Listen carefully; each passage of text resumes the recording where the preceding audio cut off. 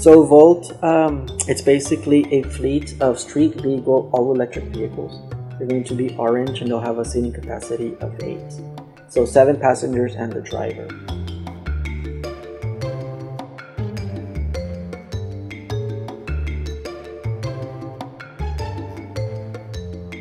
And the idea really is to incentivize students to purchase the Zone 1 instead of the Zone 2.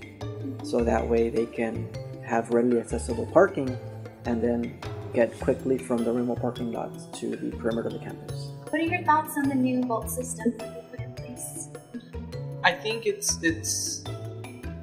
very good because you're able to arrive in time to class without having problems in traffic or walking from one place to another. It's very, very efficient, in my opinion.